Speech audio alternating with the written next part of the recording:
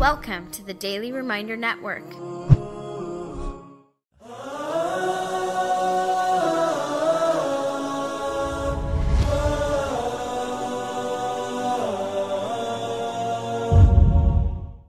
Wallahi, my brothers and sisters, I want to share a story that brings tears to my eyes.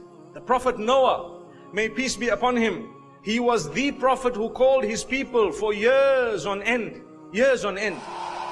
وَلَقَدْ أَرْسَلْنَا نُوحًا إِلَىٰ قَوْمِهِ فَلَبِثَ فِيهِمْ أَلْفَ سَنَةٍ إِلَّا 50 عَامًا. Nuh alayhi salam, Allah says we sent him to his people. He lived with them for 1,000 years, less 50, 950 years. He lived for much longer, but with his people, calling them to Allah, 950 solid years.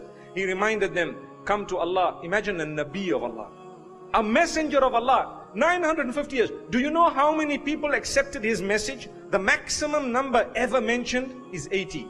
And the minimum is 11. So somewhere between 11 and 80 people. In how many years? In 9.5 centuries. So Allah subhanahu wa ta'ala tells him thereafter, and this is the point I want to raise, that every time you call them, and everyone who has had a reminder, we wrote it down. We know about it. Your ears have heard so many reminders about salah, about dressing, about abandoning zina and adultery, about abandoning sin, about abandoning pornography and whatever other sins there are, about abandoning all of them and engaging in that which will please Allah, reading the Quran, going out to learn lessons, enrolling in some school and trying to learn more about Allah. You've heard it 1,000,001 times, so many times. Every single time you heard it, you need to know, Ma asabaka lam yakul liyukhti'ak. That which got to you was never meant to miss you. Allah knows. He planned for it to get to you, and this is why the gatekeepers of hell will ask all those who will be doomed to hell as they are entering hell. What's the question? أَلَمْ يَأْتِكُمْ رُسُلٌ مِّنكُمْ يَتْلُونَ عَلَيْكُمْ آيَاتِ رَبِّكُمْ وَيُنذِرُونَكُمْ لِقَاءَ يَوْمِكُمْ هَٰذَا قالوا بلى ولكن حقت كلمة العذاب على الكافرين. Towards the end of Surah Zumar, Allah makes mention of how the people of hellfire will be entering hellfire in groups. And as they're entering, the angels will ask them a question. Didn't Allah send you reminders and messengers telling you, warning you about this day, warning you about hellfire, reminding you that this is what the outcome of those who have been disobedient will be? And the people will say, yeah, they did, but now it's too late. Which means Allah knows. Reminders have come to you and to me. Messengers and messages from the messengers and messengers of the messenger have come and they've spoken to us and they've told us. We've had reminders in the form of books, in the form of the Quran and the Sunnah, in the form of lectures, in the form of CDs, in the form of radio programs, in the form of television programs, in the form of the internet, in the form of whatever other messages you might have got on Twitter or Facebook or Instagram. We're talking of the correct usage of these items, not the wrong usage. You know, Twitter, Facebook, Instagram, and so many other things, they are just like a knife. You can either use it for something good, or you can use it to commit murder, to do something bad. It's up to you how you use it, subhanallah. But remember, every time you see a message, you will be questioned about it. You will be asked about it. Wallahi, there will come a day when you will be told, look, we sent you 3.5 million messages. We don't want to be stuck to say, oh, I didn't take it seriously. Tick off your list. How many messages have you had? Start ticking today.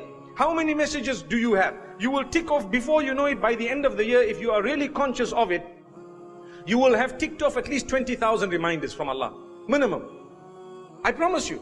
Different types of reminders have come to you. But the thing is, look at Nuh alayhi salam. When he complains to Allah, oh Allah, look at my people. قال رب إني دعوت قومي ليلا ونهارا فلم يزدهم دعائي إلا فرارا. Surah Nuh, Allah subhanahu wa ta'ala says, the Prophet Noah, may peace be upon him, he calls out to his people. He's telling Allah, oh Allah, I called out to my people day and night, or night and day. And I call them openly, I call them in secret, but they are just going further and further away. How many of us hear a good Islamic message calling us towards Allah, going towards our own maker, and we are going further away? May Allah safeguard myself and yourselves. So Allah tells Nuh alayhi salam when he complains, Allah says, you know what?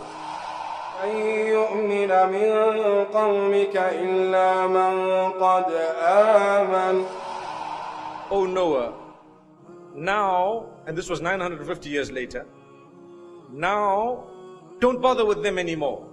Don't bother with them anymore. None of those who have disbelieved will believe. The ones who have believed, that's it. The figure is closed. It's sealed.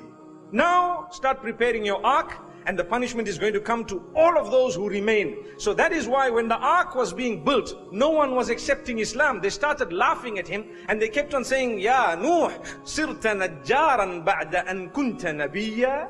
Oh Noah, you've now become a carpenter, but up to now you were a prophet of Allah. They were laughing and scoffing. So Allah says, don't worry. Don't even turn towards their scoffing. Not at all. Because their quota of reminders is finished. That's my point. How do you know, or how do I know if my quota of reminders is over? How do I know? Yes, we probably would expect more and more reminders up to the point of death, but what guarantee do you have, or do I have? If Allah says every one of you has a quota of reminders, then you can tick it off and there's one less going to come. Who do you want to remind you? Well, they will remind you. You have had thousands of people come to remind you in your life.